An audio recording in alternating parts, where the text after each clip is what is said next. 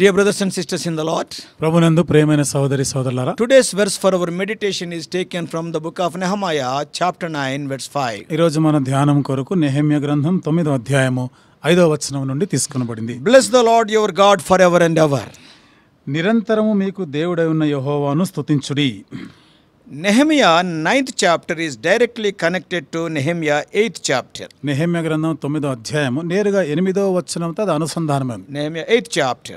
నెహెమ్యా గ్రంథం 8వ అధ్యాయంతో And it is connected. ఇది దానితో కూడా అనుసంధానమే ఉంది. There the people wept as the word of God was being read. అక్కడ దేవుని వాక్యము చదవబడినప్పుడు ప్రజలు ఏడ్చినారు అన్నది. And they came under conviction when they realized how seriously they and their forefathers had sinned against God. వారును వారి పితరులు దేవునికి విరోధముగా వారు ఎంత ఘోరంగా పాపం చేశారో దానిని బట్టి వారు అక్కడ ఒప్పించబడుతున్నారు. The weight of conviction was so powerful and purposeful. వారు ఒప్పుకున్నటువంటి ఆ సంగతి మనం చూస్తే అది ఎంతో శక్తివంతమైనది, ఉద్దేశపూర్వకమైనది. And that led their confession and repentance. అది వారిని ఒప్పుకుంటూ పశ్చాత్తాపపడేదానికి నడిపించింది. All of the people had gathered together for the time of worship. అక్కడ ప్రజలు వారందరూ కూడా ఆరాధన కొరకై వారు కూడినారు. And at the heart of their worship was the confession of their sins in prayer. వారి యొక్క ఆరాధనలో భాగం ఏమిటిదంటే వారు పశ్చాత్తాపపడుతూ ప్రార్థన చేస్తున్నారు. And the adoration and exaltation of God was there. అక్కడ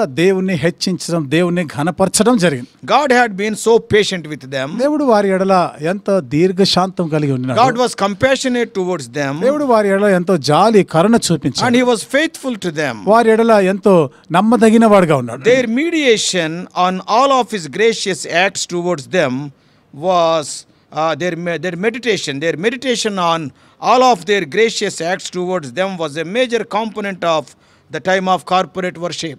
వారందరూ కూడా సమిష్టిగా కలిసి వారు ఆరాధన చేస్తూ ఉండగా దేవుడు వారిపైన జాలి చూపించి దేవుడు వారిని కనికరించినట్లుగా మనం చూస్తున్నాం. And that is the meditation of their day. అది ఆ దినం యొక్క వారి ధ్యానం. This confession thing is a much needed thing in all of our lives. ఈ ఒప్పుదల అనేది మనందరి జీవితంలో కూడా ఎంతో అవసరమైనది. When we confess like that, ఆ విధంగా మనం కూడా ఒప్పుకున్నప్పుడు it will not lead to despair at all. ఇది మన నిరాశ నిస్పృహలోనికి తీసుకొనిపోదు, but rather to rejoicing over the extent of God's love to you in Christ. అయితే దానికి బదులుగా క్రీస్తు ఎడల ఉన్నటువంటి మన కలిగి ఉన్న దేవుని ప్రేమను ఆనందించగలం. And confession of our sins is an essential action to have a strong relationship with Jesus. మనం పాపములను బట్టి మనం ఒప్పుకుంటే క్రీస్తు ఎడల బలమైనటువంటి సహవాసం సంబంధంలోనికి వస్తాం. So the picture we see here in Nehemiah 9, Nehemiah గ్రంథం 9వ అధ్యాయంలో ఇక్కడ ఈ దృశ్యాన్ని మనం గమనిస్తే it is the people of God throwing and casting their sins to Lord in confession. దేవుని ప్రజలైన వారు ఒప్పుకుంటూ వారి పాపములు వారి తప్పిదాలు అన్ని కూడా దేవుని ఎదుట ఒప్పుకుంటున్నారు. And they are responding in praise and thanksgiving. దానిలో వారి కృతజ్ఞత స్తుతితో స్పందిస్తున్నారు. And they involved in celebration as they have experienced the renewing and restoration of God's awesome forgiveness. వారు దేవుని యొక్క ఆ గొప్ప క్షమాపణను వారు పొందిన వారే దానికి బదులుగా వారు దేవునికి ఎంతో కృతజ్ఞతలు చెల్లిస్తున్నారు. And they are involved in celebration. వారు ఇక ఆ వేడుకలు ఆ సంబరాలు చేసుకుంటున్నారు. And they were making their sins known. ఇక వారి పాపములన్నీ కూడా అక్కడ చెప్పుకుంటున్నారు. వాళ్ళు we also must be like unto them. మనం కూడా వారి వల్లనే ఉండాలి. God is patient towards us also. దేవుడు మన ఎడల కూడా ఎంతో సహనం, ఓపిక కలిగి ఉండినాడు. Why so much jubilance? ఎందుకు ఇంత సంతోషం, ఇంత ఉత్సాహము? We all know that the scribe Ezra and the leader what they did, Nehemiah. మనకు తెలుసు శాస్త్రి అయిన ఎజ్రా, నాయకులైన నెహెమ్యాలు వాళ్ళు చేసినటువంటివన్నీ కూడా వారు తెలుసు వాళ్ళకి. Not only building the physical walls of the temple, చూడండి ఆ దేవాలయం యొక్క భౌతికమైనటువంటి ప్రాకారాలు, గోడలు నిర్మించడం మాత్రమే కాకుండా but they were involved in a much greater task. వారు మరింత గొప్ప పనిలో వారి నిమగ్నమై ఉన్నారు. We are seeing here that the people making serious attempts at reconnecting with God. ఇక్కడ ప్రజలు దేవునితో మరలా అనుసంధానమవుతూ దేవునితో కలుస్తున్న ఆ పనిలో ఎంతో తీవ్రంగా వాళ్ళు చేస్తున్నారు. It all started with the word of God. ఇదంతా కూడా దేవుని యొక్క వాక్యంతో ఆరంభమైంది. And it followed by repentance and sorrow. ఇది వారు దుఃఖంతో పశ్చాత్తాపపడటం వల్ల జరుగుతాం. We have to remember that the majority of these returnees were born in Babylonian captivity. వీరిలో ఎక్కువ శాతం తిరిగి వచ్చిన వారందరూ కూడా బబులోను చెరలో పుట్టిన వాళ్ళు ఉన్నారు. They were the new generation that has returned from exile for the first time. చెర నుండి వారు విడుదలై వచ్చిన వారిలో మొదటిసారిగా తిరిగి వచ్చిన వాళ్ళందరూ కూడా. Because all these days they were there in Babylonian captivity. ఎందుకంటే ఇంతకాలం కూడా వారు బబులోను చెరలో బానిసత్వంలో ఉండినవారు. Also some older priests and Levites were also there, as Ezra wrote in 3:12. ఇంకను ఎజ్రా 3వ అధ్యాయం 12వ వచనం రాసిన ప్రకారము ఆ పాత తరములో ఉన్నటువంటి కొంతమంది priests and Levites, యాజకులు లేవీలు కూడా ఉన్నారు. So Ezra 3:12 says, ఎజ్రా 3:12లో చెప్పబడింది, but many of the priests and Levites and chief of the fathers who were ancient men that had seen the first house when the foundation of this house was laid before their eyes wept with a loud voice and many shouted aloud for joy. మునుపటి మందిరమును చూచిన యాజకులలోను లేవీయులలోను కుటుంబ ప్రధానులలోను వృద్ధులైన అనేకులు ఇప్పుడు వేయబడిన ఈ మందిరం యొక్క పునాదిని చూచి గొప్ప శబ్దంతో ఏడ్చిరి.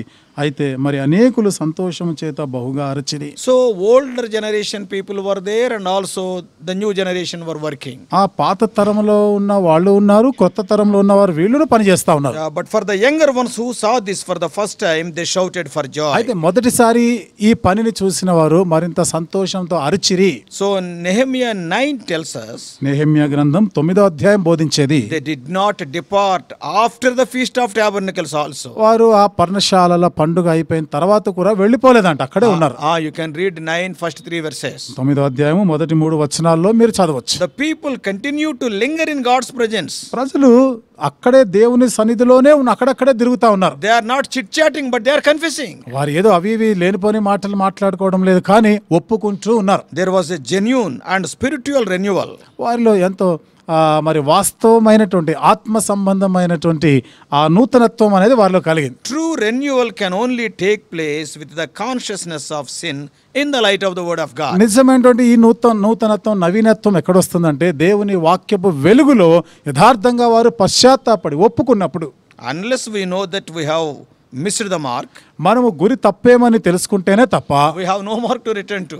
మనము తిరిగి వచ్చేటువంటి ఆస్కారం అక్కడ ఏమి లేదు. The spirit of God worked in their hearts. దేవుని ఆత్మ వారి హృదయాల్లో కార్యం జరిగించింది. Not only the people but the leaders Ezra and Nehemiah also confessed like that. ప్రజలు మాత్రమే కాదు, నాయకులైన ఎజ్రా నెహెమ్యాలు కూడా ఆ విధంగానే ఒప్పుకున్నారు. You can read the prayers of Ezra in Ezra 9 and also Nehemiah 1st chapter. Ezra గ్రంథం 9వ అధ్యాయంలో ఎజ్రా ప్రార్థన చూడొచ్చు, నెహెమ్యా 1వ అధ్యాయంలో నెహెమ్యా ప్రార్థన మనం చూడొచ్చు. And confession of personal and corporate sins took place. అక్కడ వ్యక్తిగత ఒప్పుకోలు, సమిష్టి అందరు చేసిన పాపంలోనే ఒప్పుకోవడం అనేది జరిగింది. Today when we see, ఈ రోజు మనం చూస్తే most would probably blame the previous generation for the woes they are suffering today. చూడండి, ఈ రోజు వారి బాధలు అనుభవిస్తుండగా చూసి ఆ పాత తరం వారిని నిందిస్తూ ఉంటారు. And they will accuse themselves, we have not done anything wrong, because of them it is like this. మేమేం చేయలేదు, వాళ్ళు చేసిపోయినారు అదంతా, అందుకనే ఈ రోజు ఈ పరిస్థితి, ఈ దుస్థితి అని చెప్తారు. So they point their finger somewhere else. కాబట్టి వారు ఇంకెక్కడో వేలు చూపిస్తా ఉన్నారు. That will not help. అది వారికి ఏ విధంగా సహాయపడదు. By blaming the past generation for their mistakes, if you go on blaming them, what will be the improvement? There is no use at all. Gone is gone. అపూర్వపు తరములో ఉన్న వారిని వారు తప్పిదాలు, వారు పొరపాటు చేస్తారని వారిపై వేలెత్తి చూపిస్తూ ఉంటే జరిగిందేదో జరిగిపోయింది. ఆ విధంగా నువ్వు చేయటం వలన నీకే ప్రయోజనము లేదు, నీకేమీ సహాయం. సమయం అంతా వృధా, ప్రస్తుతం ఉన్న తరానికి మరింత అది నిరుత్సాహాన్ని కలిగిస్తుంది. But their confession included the greatness of the acts of God for the nation. అయితే వారి యొక్క ఒప్పుకోలులో దేశం అంతటి పక్షంగా వారు తమను తాము దేవుని సన్నిధిలో ఒప్పుకుంటున్నారు. And see, their confession included the greatness of the acts of God for the nation. చూడండి, వారి యొక్క ఒప్పుకోలులో ఆ దేశం పక్షంగా దేవుని యొక్క గొప్పతనం, దాని గురించి కూడా వాళ్ళు ఒప్పుకుంటున్నారు. గొప్ప కార్యాల గురించి కూడా వాళ్ళు చెప్తున్నారు. They have gone to the extent of penning down their vow before God. వారు దేవుని ఎదుట వారు చేసిన ప్రమాణాలు, ప్రమాణపూర్వకంగా రాతపూర్వకంగా ప్రమాణాలు చేస్తున్నారు. See the beauty in what they have done. చూడండి, వాళ్ళు చేసినటువంటి ఆ కార్యాల్లో ఉన్నటువంటి ఎంత చక్కని విషయం మనం చూస్తాం. God was the subject of their every action. చూడండి, వారు చేసేటువంటి ప్రతి చర్య, ప్రతి క్రియల్లో కూడా దేవుని యొక్క ప్రమేయం చూస్తున్నారు. Oh, they are giving honor to God. అంటే వారు దేవునికే ఆ ఘనత అంతా కూడా ఇస్తున్నారు. In 9:7, 9వ అధ్యాయం 7వ వచనంలో what are they telling? ఏమని చెప్తున్నారు వాళ్ళు? You chose Abraham. నీవు అబ్రహామును ఏర్పరచుకున్నావు. 9:8 first part. 9వ అధ్యాయం 8వ వచనం మొదటి భాగంలో, You found his heart faithful to you. నీవు అతడు నమ్మకమైన మనస్సు గలవాడని ఎరిగి ఉన్నావు.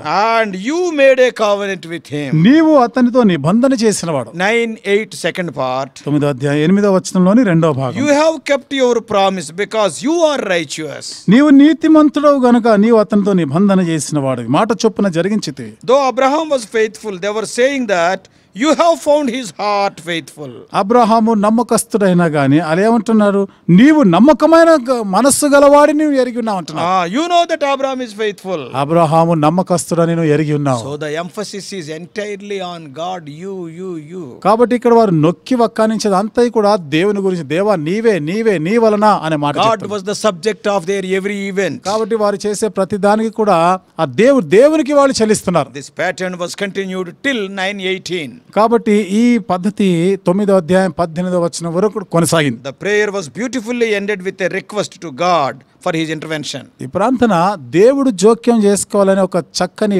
మనవితో కూడా అది ముగించబడుతుంది. Dear brothers and sisters, ప్రియమైన సహోదరి సోదరులు, from this chapter of revival, చూడండి ఈ యొక్క ఉజ్జీవం పొందినటువంటి ఈ అధ్యాయం నుండి let us learn few lessons. మనం కొన్ని పాఠాలు నేర్చుకుందాం. What are they?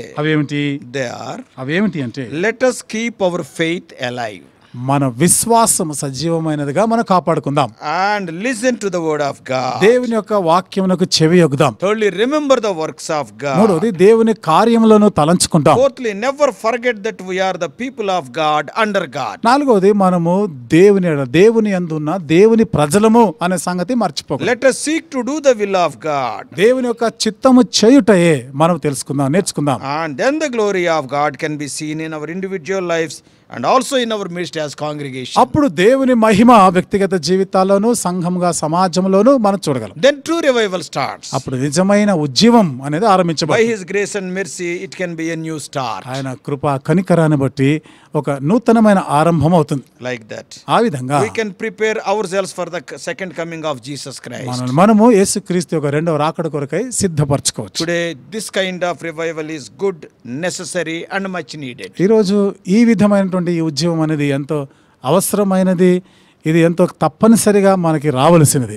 May God help us to follow these principles for our own edification. కాబట్టి మన యొక్క స్వప్రయోజనము కొరకై దేవుడు ఈ నియమాలను పాటించుటకు సహాయం చేయనుగాక. May God bless us. దేవుడు మనల్ని దీవించునుగాక. Let us pray. ప్రార్థన చేసుకుందాం.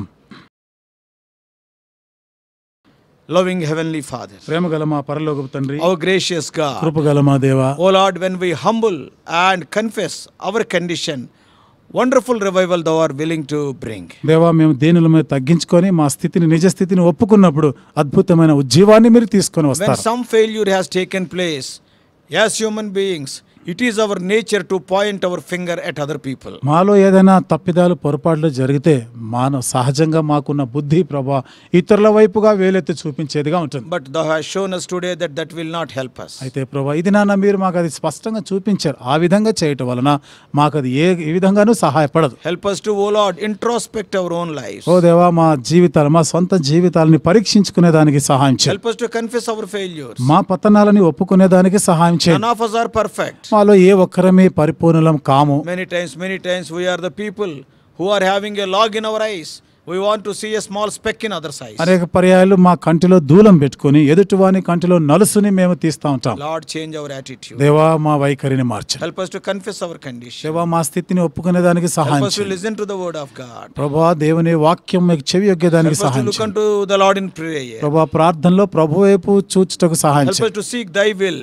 దేవా, నీ చిత్తాన్నే వెతికే వారంగా చేయండి. And help us to obey whatever you are telling. ప్రభువా, నువ్వు ఏదైతే మాతో చెప్తున్నావో దానికి విధేయత చూపించే దానికి సహాయం చేయండి. Undoubtedly we are in need of a new revival. నిస్సందేహంగా ప్రభువా, నూతన ఉజ్జీవం మాకు అవసరమై ఉంది. O Lord, help us. దేవా, మాకు సహాయం Help us to follow these spiritual principles. ప్రభువా, ఆత్మీయ నియమాలని మేము పాటించటకు సహాయం చేయండి. We do pray in the prayer hearing and prayer answering name of our Lord and Savior Jesus Christ. ప్రార్థన ఆలకించి ప్రార్థన జవాబిచ్చే యేసుక్రీస్తు ప్రభువారి నామములో ప్రార్థించి వేడుకుంటున్నాం తండ్రి. ఆమేన్.